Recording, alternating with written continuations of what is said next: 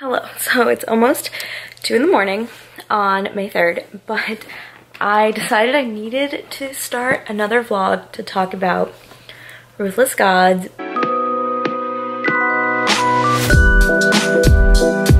Because I just finished. This is it without the dust jacket. Look at all my tabs. Let me put the dust jacket back on.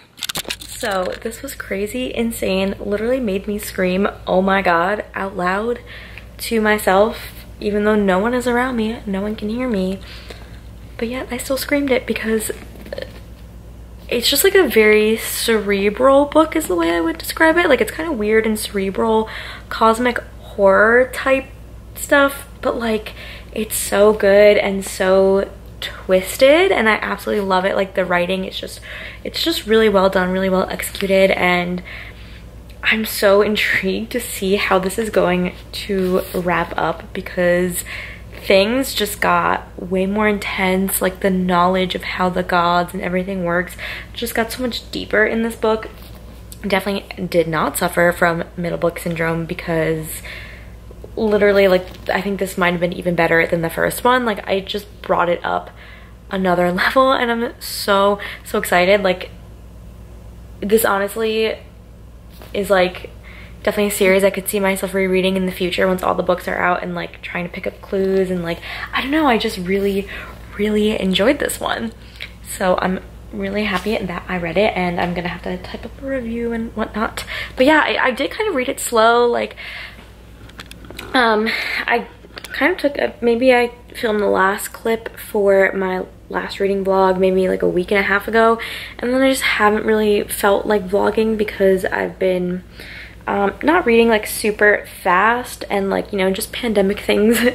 Sometimes when you're like thrown off of your routine, like, you can maybe do some things less. Like, I thought I'd be reading a lot during the pandemic, but I don't think my reading levels have really changed that much. But it's more so that I go through spurts where I like to read, and then other times I'm like not reading as much. I know it's weird, but like, I feel motivated to read, and so I have about 20 more minutes until this thing that I'm watching at 2 a.m. comes on. So I'm going to continue with The Betrothed, which I put down to do the reading rush, stay-at-home reading rush, and never picked back up. I'm about halfway through. It's definitely like very it's just written with like a younger style, I guess. So like, definitely for a little bit of the younger side of YA. Very light and fluffy, easy to fly through. So I'm gonna hopefully finish this, and then I want to read The Jewel Thief next because I have an arc of that, and Keely just read it, and I wasn't like so sure if I was gonna pick it up or not, but then she said that it was really good, and so I figured I'd pick it up. You know, it's May 3rd, and I'm just disregarding my TBR, but that's how it happens. But if it's something that I'm really drawn into, I could probably finish it pretty quickly. And also my TBR is only 4 books long with 2 mangas, so it leaves me a lot of space to work with. So with that being said, I'm gonna just read as much of this as I can, and then stop for the evening, and then get back to it tomorrow. Hopefully I do some more reading tomorrow, and from there we shall see.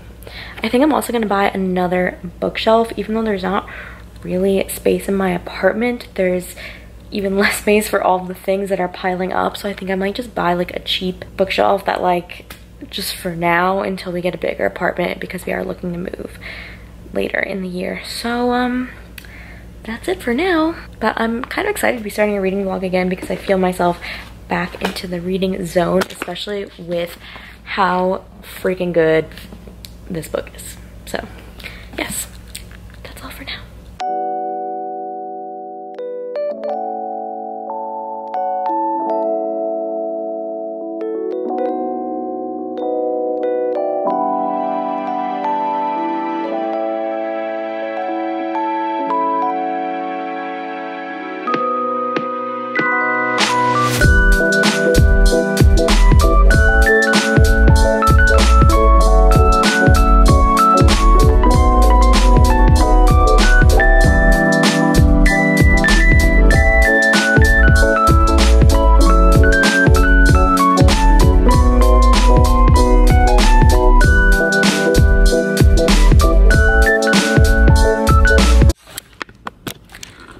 Hello, it's Sunday, May 3rd, but later on in the day.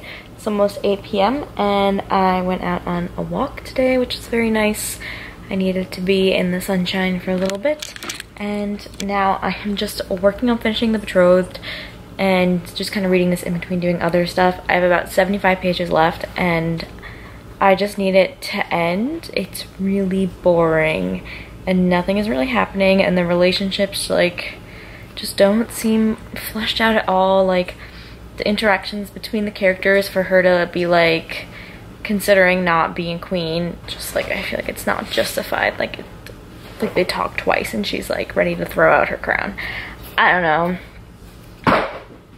It's not the juicy historical romance that I wanted it to be. It's very surface level and I'm definitely disappointed in this book, but now I'm like so close to the end. I just want to see it through, see how it finishes, so I'm probably gonna just like read through it really quickly and then make dinner and then start a different book. So I just finished The Betrothed. This book sucked. I gave it 1 star. It was awful. Like there was just, the characters had no personalities.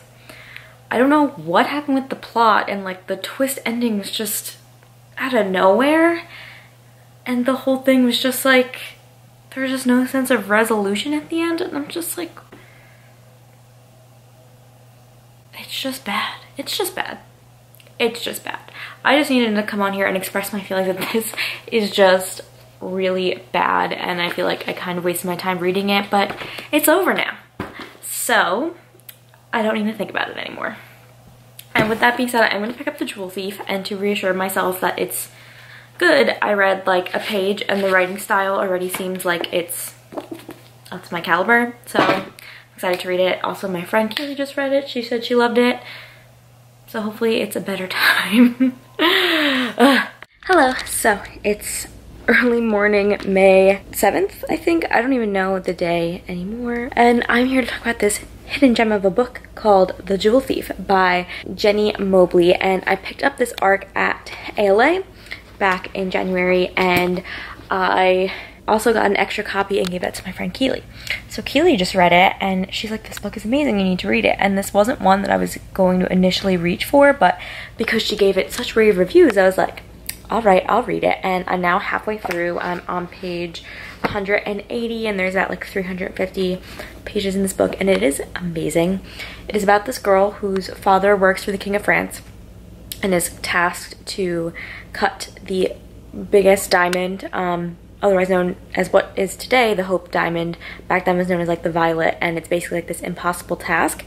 And in the beginning of the story, you find out that she's arrested, and the man that is to take her testimony to figure out whether or not the king will pardon her is her former lover, Renee. He's like the clerk. And so what's really unique about the story is the writing, and it's the fact that she is telling the story to Renee. So it does use like first person, and it also not really like second person, but it is told like she's telling the story to him, so she will like say you as though she's telling the story to someone, but it's really immersive, and we get kind of this back and forth between them because he feels obviously very betrayed by her, and we kind of learn why as we go through the story. And it's just really interesting to learn about this book set in France in that time period, and especially with like the king and the intrigue of the jewels. It's just very, very well written, and we see Juliet's character kind of like as she's trying to save her family and kind of like her follies, and especially with this back and forth between her lover that she has, like he will point out her flaws, and it kind of like almost brings some self-realization to her, so we see her character journey. I just think it's done really well, and this is, as I said, a hidden gem of a book. Haha, get my pun, because it's not something that I would normally reach for, or I haven't really seen many people talking about it. It does come out on May 26th from Viking Publishing. So yeah, I mean, if you see this, please pick it up because I'm really enjoying it so far. I don't see a lot of historical fiction YA. I think that YA tends to go more towards like the fantasy, and historical fictions don't necessarily get a lot of traction in YA. There are a few, like Rupta, I don't know how to pronounce her name, but like Fountains of Silence, and I know like The Lovely War, like those few. So maybe it is picking up a little bit more traction now, but I do see historical fiction being a bigger, you know, thing in the adult genre, especially because it tends to be about like wartime. It can be like very heavy. So this is, it's fun, but it is not like fantasy in any way. So I'm really enjoying it so far, and I will continue to update you on my thoughts about it. But yeah, it's fun. And then I was just FaceTiming Maddie because she's reading Stranger Dreamer and she had questions for me. So then we were reading on FaceTime together for a while. So that was fun. And yeah, I just am enjoying this, and I'm glad that I listened to Keely and picked it up because Keely's always right. Go subscribe to Keely's channel if you are not subscribed. She's my BFF. We met through BookTube. And her channel name is Sincerely Keely Joe, which I helped her come up with the name that she just changed it to. So give it a follow and a subscribe.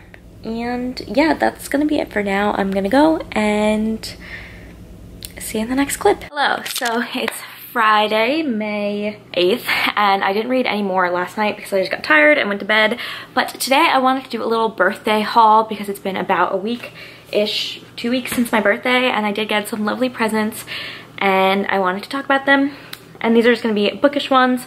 I got a whole bunch of K-pop albums for my birthday, but I posted a K-pop album haul on my K-pop channel if you are so inclined. But yeah, I won't be talking about that too much here. But yeah, to start off, I did get a Barnes & Noble gift card from my boyfriend's parents, so thanks a lot. I will be putting this to good use. From my friend Keely, I got volume 4 of Yona of the Dawn, which is a manga series that I've been slowly making my way through, and I absolutely love it. So thank you so much, Keely. And I kind of lost track of where a lot of these notes went, so although I'm trying to keep them all together so that I can maybe like do a journal spread with them or something. I think that'd be really fun. So this one, okay, so the one that came with Yona says, yo, yo, yo, shawty, it's your birthday. This is kind of becoming a tradition now, so here's more Yona. Love you from Keely Joe. She was so like formal and then like not formal. It's funny. Okay, so yes, thank you, Keely. I will be hopefully getting to this in May.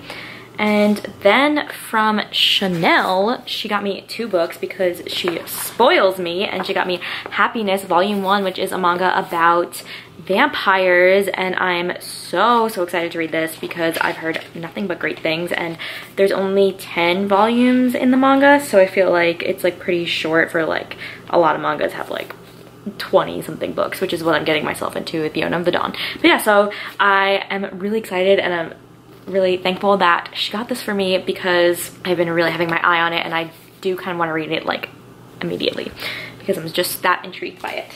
And she also got me Children of Virtue and Vengeance because she's a beautiful soul. And okay, here are the notes that she got me. So it says, Katie, happy birthday, my wonderful friend. I wanted you to have this because you make me happy. I adore you and hope your day of birth will be spent with lots of love and joy, even with the world's current status. I love you. And then her next note, it says, another B-Day gift. Love you. Hope they arrive. And just like, amazing. My heart is warm. Thank you so, oh goodness, my camera just fell. Okay. Thank you so much, Chanel. I love you. I adore you. Thank you for being my friend because you are an amazing friend. Okay. And then next, I got a K-pop album from Cynthia from Chronicles of a Bookworm, but she also got me a Graceling by Kristen Cashore, which is like one of those classic YA books that I've always wanted to read and heard nothing but great things about. And for her note, she said, Dear Katie, happy birthday. I'm sorry this will get to you a little late, but I hope you enjoy. I'm so grateful to know you and be able to bond together over BTS and books. Love you from Cynthia. And I talked about the album that she got me on my album haul. But yeah, thank you so much, Cynthia. You are the best. And then the next gift is Courting Darkness by Robin Lefevre, and this is from Jasmine at L'Amour des Books, and it says, happy belated birthday, Katie. Thank you for always making the best content and just being such a sweet person. I love meeting you at BookCon last year, and hopefully we can meet again. Enjoy your gift. Thank you so much, Jasmine. I hope that BookCon 2021 will occur because I would love to see everyone again, and yeah, I'm just really thankful for this gift. And the last book that I have here is that My best friend from childhood and just like best friend in general, Melissa, got me the Game of Thrones Collector's Edition, which I've had on my wish list forever and I never thought I would actually get, but these editions are just absolutely breathtaking with such beautiful art, and so I'm so thankful to add it to my Game of Thrones collection because it's just really, really cool, and it's just like an awesome edition. So yeah, thank you so much, Melissa. I love you forever and ever. And then the last little thing I wanted to say is I got this card from my friend Court, and she said, "Happy birthday, Katie. I'm so glad we started chatting. You're so sweet, funny, clever, precious, and amazing. Chatting with you always brightens my day, and I love screaming about our faves. I will literally help you get into any group. LOL. I hope you have a musical birthday full of sunshine and happiness." And then she makes these little custom photo cards, so she made me a bunch of them for all of the groups that I love and also for all the groups that I told her I wanted to start to learn. She made little guides for me, which is awesome. So thank you so much, Court. I just love these little homemade presents. And she also made me a playlist, which I love playlists, so this means a lot to me. Thank you very much. And yeah, of course, I had a very wonderful day. Thank you to everyone that reached out to me to wish me happy birthday. It's not about the presents, even though maybe I made it about the presents by talking about the presents, but it's really about just like the love that I got from people. And I really appreciate it, especially people going out of their way to, you know, make the day happy for me, even though we're all in really tough times right now because it's quarantine. And then I just have one last thing to open, and this is a package that I got from Macmillan. So let's see what is inside.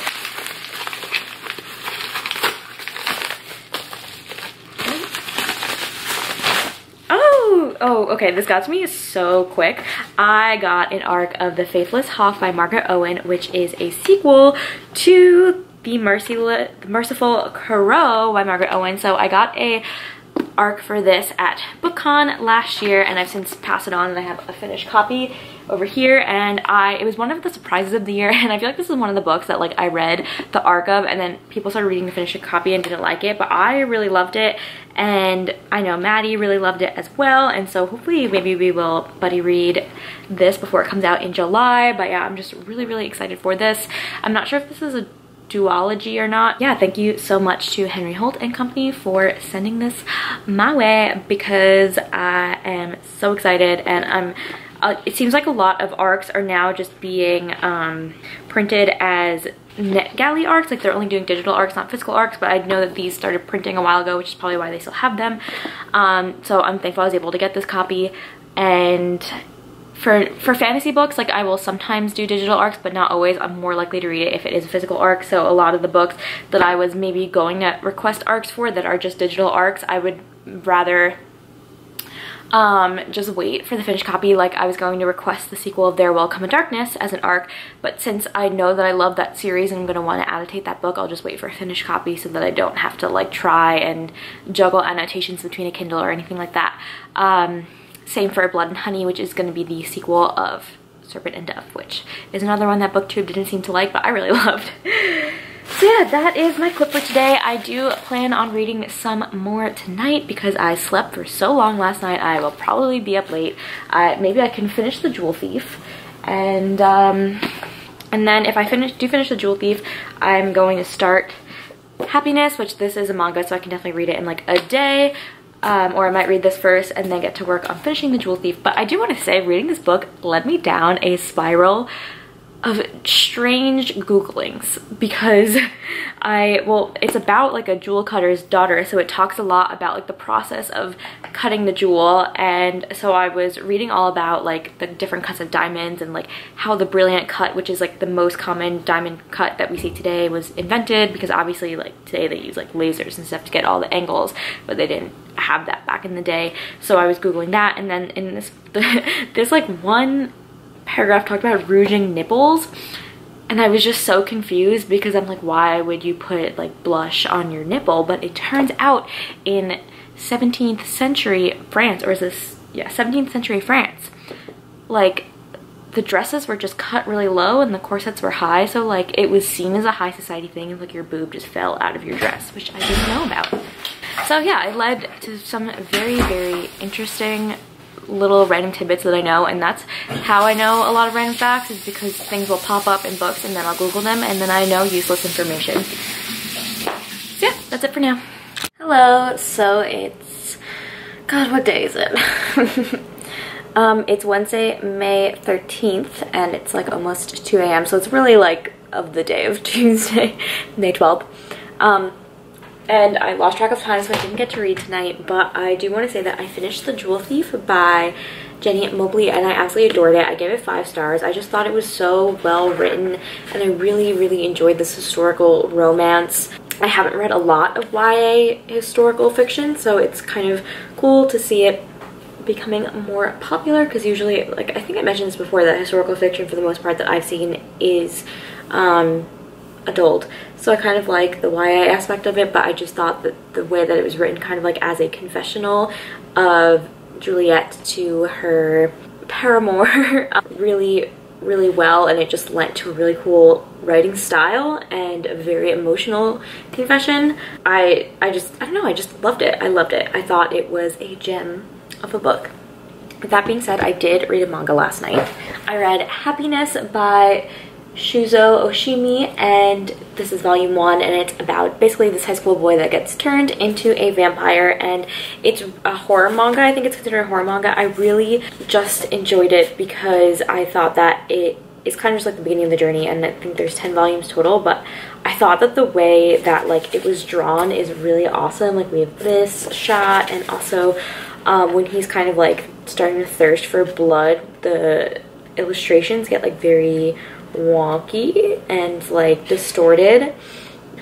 So yeah, I hope I can pick up the rest of the series soon, because I am into the vampire thing. And then I've decided the next book I'm going to be starting is Skyward by Brandon Sanderson. It's finally time to start this one. I've had it on my shelf forever. It's been staring at me, and like I'm definitely in the mood for a sci-fi after having read more fantasies and historical novels lately.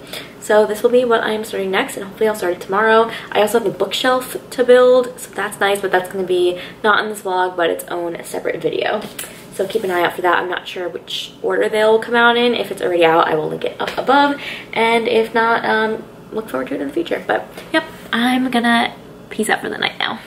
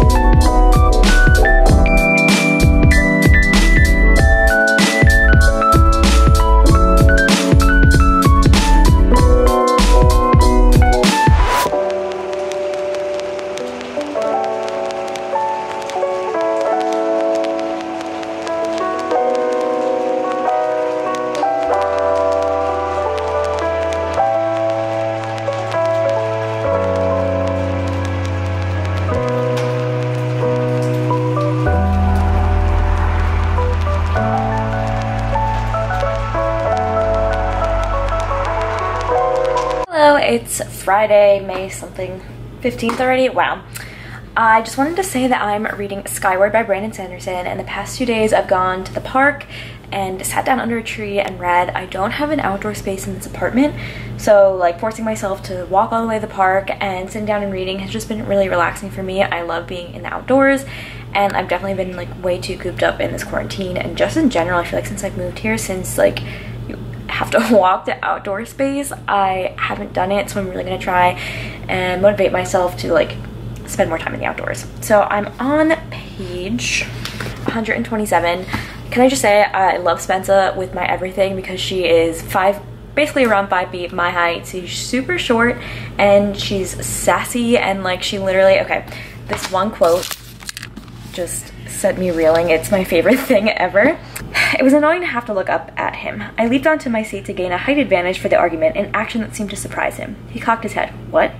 Always attack from a position of superior advantage, I said. When this is done, jerkface, I will hold your tarnished and melted pin up as my trophy as your smoldering ship marks your pyre and the final resting place of your crushed and broken corpse.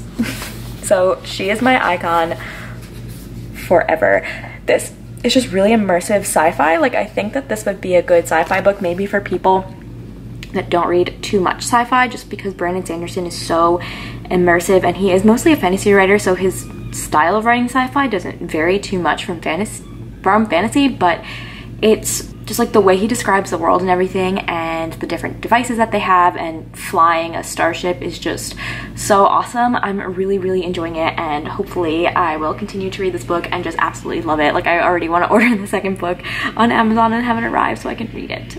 But yeah, I'm really, really happy with my choice to pick this one up, and like, I've had it on my shelf forever and never picked it up, despite knowing that I would absolutely love it and devour it. So story of my life.